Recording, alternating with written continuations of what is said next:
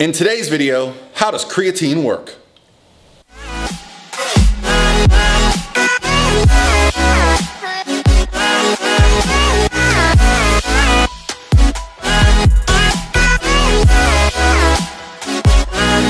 By myself. What's going on, guys? This is Paul Ravella from ProPhysique.com, and I have a special guest today, my man Stephen Beaugrand, and we're going to call this Science with Stephen because Stephen is about to graduate from the University of South Florida with a degree, a master's degree in exercise science. That's right. You already got your bachelor's degree. Yeah, that's been done. And we're twinning today. Yeah. And you might be saying, Paul, why are you guys twinning? Well, because it's freaking winter in Florida and we're barely surviving this 65-degree weather. I'm being silly.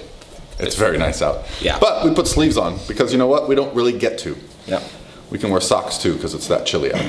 So today's a topic that I often gloss over, and you know I always talk about this, guys. One of my favorite things to do is talk about topics that I've since discarded as worth talking about, but I have never explained them to you or to my audience, and as you know, my audience is very valuable to me. So when Stephen brought up the topic of creatinine, the whole process, I thought, you know what, there's a topic that, gosh, I was probably reading about 15 years ago when creatine was really hot when it first came out on the market, and it was something that I really loved, and when I first used it I saw a massive benefit, and so it's something that, because it's been kind of in the back of my mind for so long, I don't really think of it as like a hot topic, but I still get questions all the time. Oh yeah. How should you use creatine? Yep. Should you cycle off creatine? Yep. What the fuck does creatine do?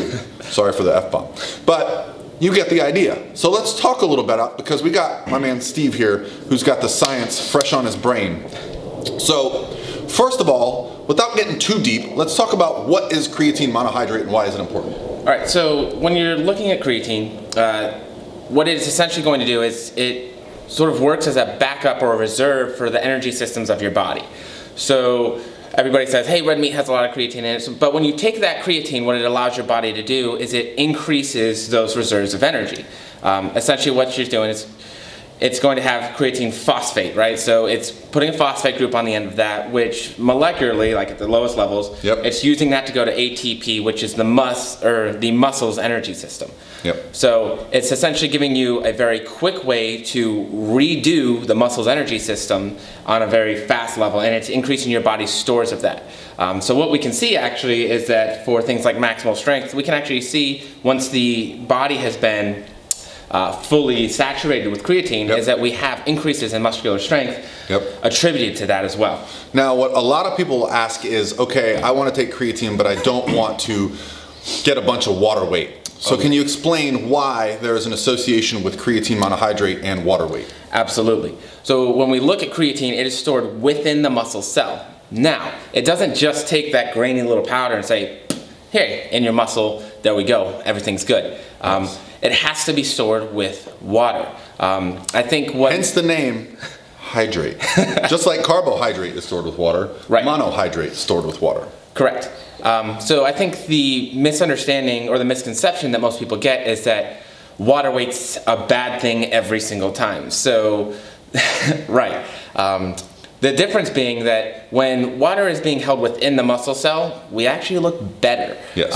We don't lose definition, we gain definition, yes, right? So it's a good kind of water weight that we store there. Yeah, and that's immediately when I start thinking about the first time I started taking creatine back in the 90s, was within about a week I had gained about 5 pounds. Now granted, my diet was probably piss poor back then, so I was probably lacking the natural creatine that most people would get from a healthy red meat diet. Right. But I also think back, and you know Benson, a client of mine, oh, yeah, who is ovo-pescatarian, and he was in contest prep and started taking creatine monohydrate, 5 grams a day, and within a week he had put on 5 pounds and looked leaner than ever.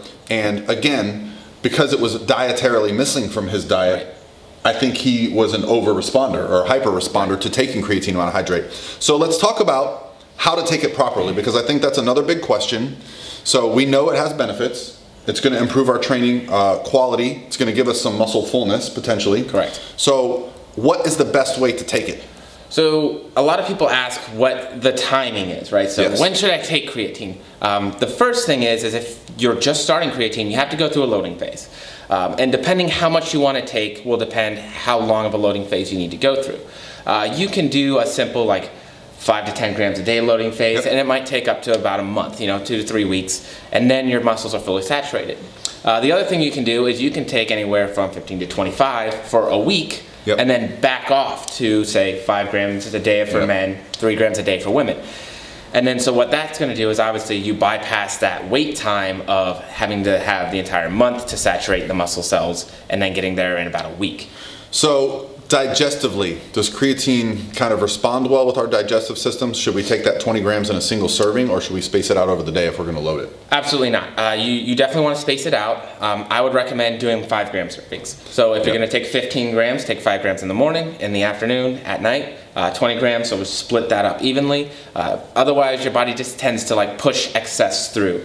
Yeah, and this was my first experience with creatine 15 years ago. I did the loading phase. It was what all the supplement companies recommended because they knew if they saw the bros putting 5 to 10 pounds on the scale in a week, that everyone was going to go out and buy their version of creatine monohydrate. Right. So I definitely did that. I definitely did the 20 grams for a week, and I noticed the difference. What I suggest now with my clients is, because most people don't really want to see that drastic of a shift, is I say for women 3 grams, for men 5 grams a day.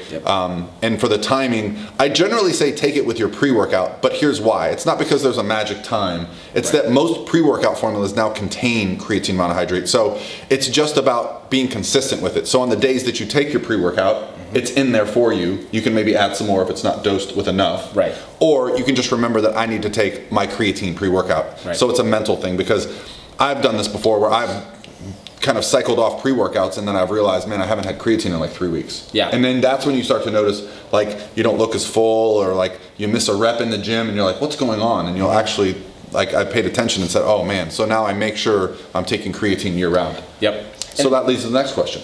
Should we stop taking creatine? Are there any health reasons to stop? So interestingly enough, there's not going to be any real research that shows that creatine is bad for your health. There are some interesting research articles out there that show that creatine can actually have positive impacts on things like Alzheimer's and some other odd things like that as well. Okay. But there's no... Those are correlation though, right? Yeah, that's really more correlational study stuff. So there's really nothing that says, hey, if I take creatine all the time, bad things are going to happen. Yeah, I think, and that's some more research that came out. You know, when it first came out, you're supposed to take it for like 6 weeks on, 4 weeks off, or whatever the cycle was. Now, I think the research that's more commonly quoted now basically says it's safe to take year round. Correct. Because it is something that we can get from red meat, and so I think the body is adapted to consuming it. As long as you're not one of the poor responders to it. There are going to be some people, just like any other food. I mean, nuts make some people, have an allergic reaction. So some people are going to have an issue with creatine as a digestive issue. Yep. So let's talk about now what happens when we go to the doctor and we hear the term, your creatinine is high. Let's talk about what the two terms mean. All right. So it's always a scary thing, because when the doctor tells you something is too high, you're like, right? And so when we hear creatinine is too high, we automatically associate that with creatine. And so there is a kind of association, but it's important that we understand that, so that we understand what, hey, my creatinine is high actually means. Creatinine is a substance that is going to be released into the bloodstream from muscle protein breakdown. So essentially what happens is when you go work out, you hurt your muscles, right? You get micro tears, some of that goes into the bloodstream, so we automatically have heightened creatinine levels. Yep. So if you're active, if you're doing long runs, if you're lifting weights, if you're pushing it in the gym, after those workouts, your blood creatinine levels are going to be higher. Yes. So the doctors are going to be worried about that for reasons, because your kidneys can have issues handling too much. However, a normal workout routine isn't going to do that. A normal exercise routine isn't going to do that.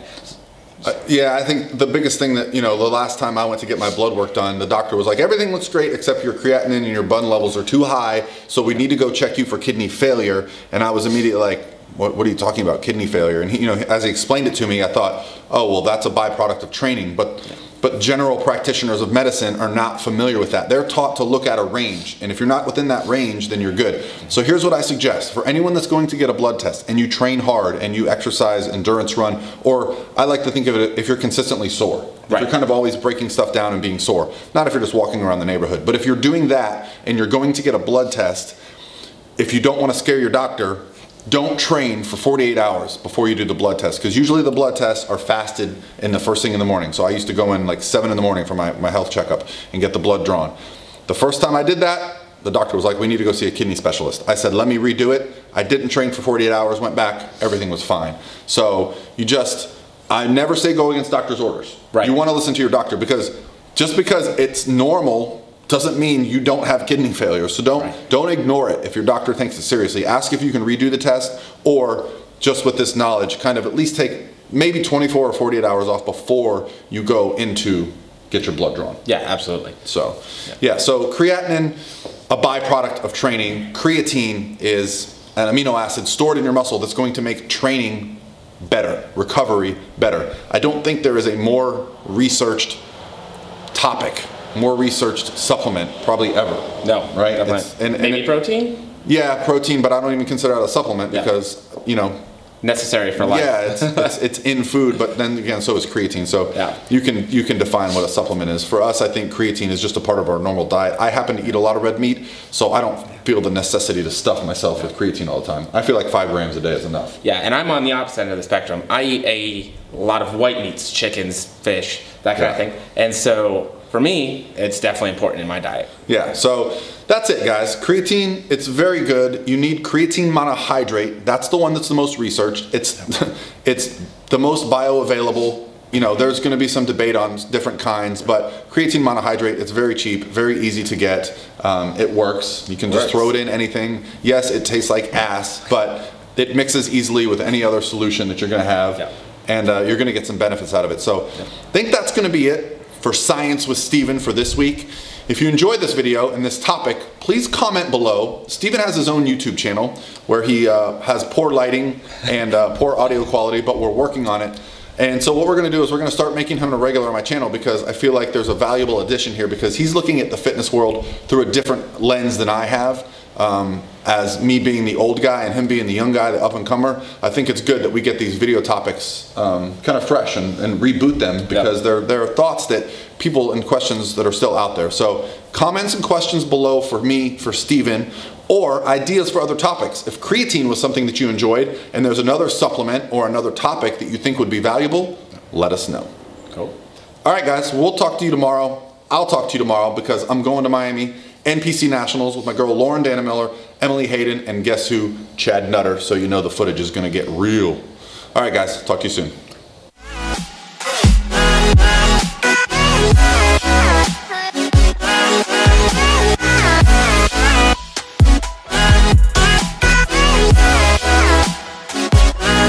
By myself.